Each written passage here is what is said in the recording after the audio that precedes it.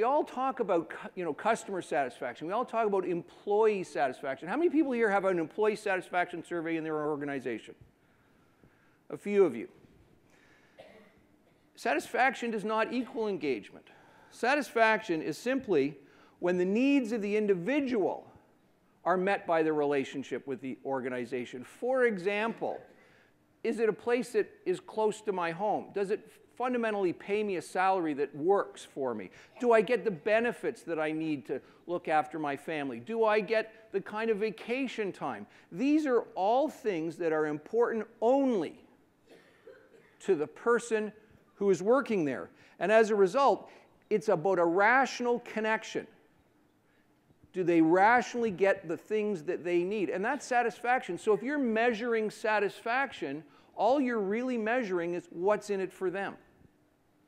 Now, on the other hand, engagement is when people start to become aligned with the priorities and goals of the organization. They start to think about the organization.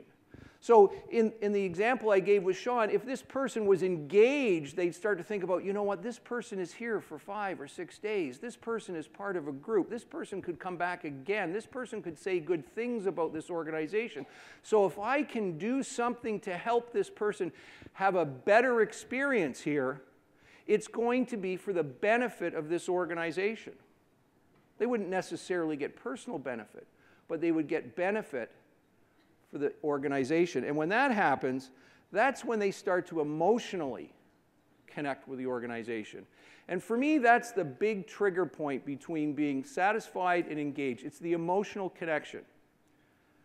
All the time when I speak to people, I'm constantly talking about the need for that emotional connection. When I talk about change, when I talk about customer service, when I talk about building a high-performing work environment, it's always about developing the emotional connection. And if you're not doing that, then you're not going to have a successful relationship with your people. And so engagement to me is when they enjoy what they do, they like it, they believe in what they do. That means they feel a connection with the organization. They feel that it's more than just a collection of tasks. And they also feel valued for what they do. And when you do that, when they feel that way, that's when you have the ability to tap into that elusive discretionary effort we all want.